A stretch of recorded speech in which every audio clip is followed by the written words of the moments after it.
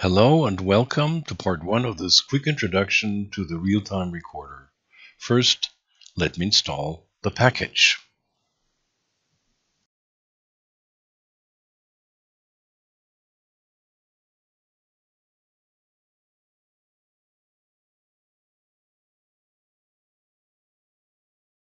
Okay, now I've downloaded the Reeltime Recorder package and let's have a look at what is in it.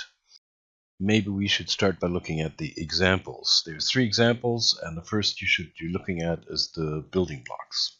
Please note that there are extensive PDF files, readmes for each of the examples, and there's also something like a programming reference guide that you may want to look at, so it's really worth your time to have a look. Okay, so what have we got?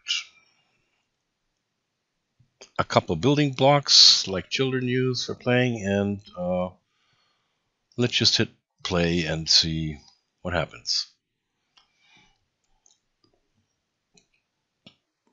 Okay, they fall to the ground and fall to the ground again, and then this block's going to start moving. Oh, there, yeah, and that's it. So what's this all about? Let's have a closer look. Okay, there's this couple blocks right here, every single one. And they all have box colliders and rigid bodies. However, currently they're turned off, but they're still falling down. Why is that? Because their fall has been recorded. And then the movement of this block has also been recorded. It's controlled by this player recorder, which is currently in play mode. So if I don't say play and I start the simulation again, nothing will happen. They will just hover in midair. Okay, so let's just see how this works. I'll duplicate one of those blocks and take it out of that list, and I will give it something called RC data file. That stands for Reeltime Recorder, well, actually for Real Composer, which is the whole suite data file. This data file is really just a container for data files, which have to be in the resources folder.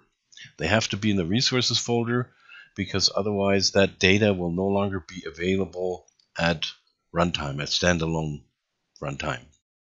Okay, there's the building blocks file, which is for the entire animation of those 13 blocks, and I'll just duplicate that for now because I will use it on this cube. Building blocks 1, I don't care what it's called, so there. I don't have to set recursive because you see here at blocks, recursive is set because all the children will be recorded also. Now in case of cube 14, there's no children to record, so I don't have to set recursive. I could, but it doesn't really matter. Now our player recorder could be playing an animation for this one block 14. Let me just move that out a little bit to, let's say, here. And now I want to do something with this one block, move around or something. Okay, so the player recorder needs to know about it. So I say now I have 2 slots, not 21, 2. And I will just drag the cube onto this slot. So now it knows about the data file. And I say record. And it's always recorded at runtime. So if I go into runtime, I can go to the scene, grab this block, and I don't know, move it around whichever way I want, and maybe turn on gravity, and it falls through the table because I forgot to turn on the box collider, which is fine. Okay, so that's done. And now we go to the player recorder and say play. And now, of course, I expect everything to play, so let's just play everything.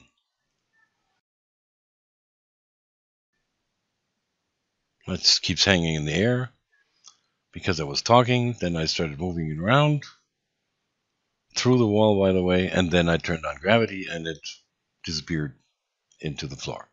Okay, let's say I'm not happy with that. Let's just do that one more time. No, actually, I have to go here.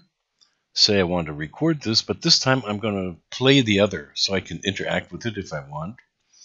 But Cube 14 will now not have any gravity, that's right, but I want it to have a box collider. Alright, so let's just play this again. Remember, I'm recording. So if I move this around the scene,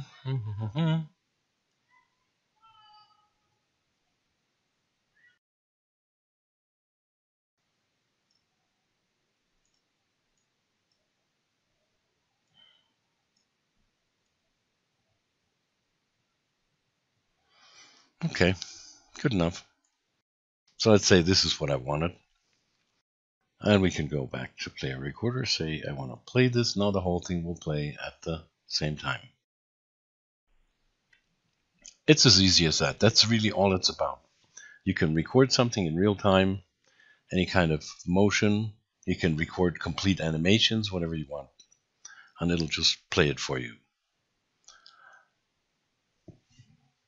Thank you for watching this video, and we will continue with the second example in the next video.